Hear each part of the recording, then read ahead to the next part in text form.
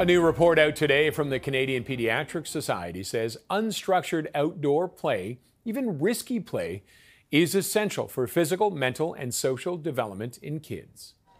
A pediatric doctor at Sick Kids Hospital says there is a positive benefit to allowing children to recognize risk, experience it, and then learn how to manage it. The Pediatric Society says risk and risky play help build resilience among kids and can help prevent or even manage conditions like obesity and anxiety. The report comes on the heels of Toronto closing dozens of tobogganing hills over safety concerns. And joining us now to expand on the report is CTV's Kamil Karamali. Kamil, thank you very much for joining us, and let's talk a little bit more about this. I think you and I are probably big fans of a little risky play.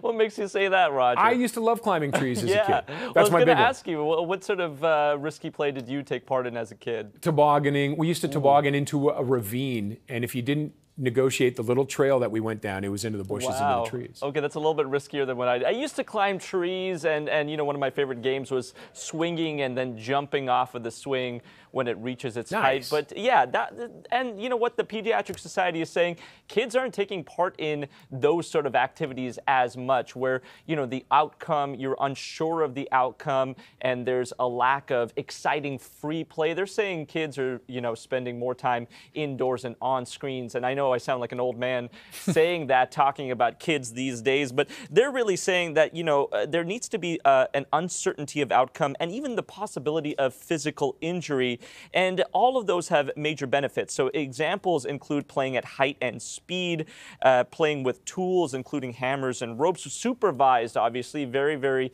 key caveat there, working with natural elements like earth, water, and fire, and even the risk of getting lost. You know, saying exploration is an essential part of growth. You touched on some of the benefits of it there, Roger, but it really allows children to recognize risk and then learn how to manage risk. It's essential for physical, mental, and social development, and it really challenges children to test their limits, preventing obesity and preventing mental health issues later in life.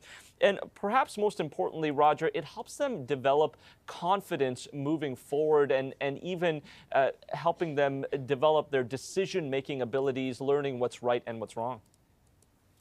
And so very true, of course. Now, there also is the caveats that come with this.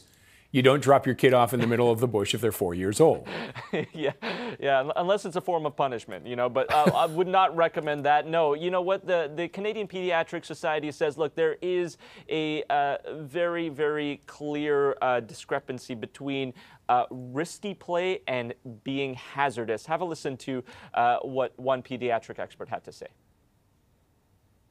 There's a difference between risk and hazard. A risk is, you know, arises in situations where children can recognize and evaluate the challenge and decide what they're going to do based on what they want to do and how they think they can do it. So their self-perceived skill. So for an example, you know, is tobogganing down a hill where it's, you know, free and clear, you know, or how high they're going to climb a tree. That's fine. The world is full of risk, and kids need to learn how to mitigate it. And so communication and language is also key, according to the Canadian Pediatric Society, saying, you know, as parents, we have the tendency to say, stop, don't do that, be careful. What kids really hear is, you know, you don't trust me, I can't do this. So they're also trying to help parents change the language, encourage them more. And if you do see your kid doing something that is considered risky play, don't jump in right away. Maybe pause, take a beat, see how their decision-making skills develop, and if it does tend to go more towards the hazardous side, then intervene. Sounds like you got to be a parent. Yeah, not quite there yet, but yeah, I'm well prepared now. All right, Kamil, thank you very much for that. CTV's Kamil Karamali.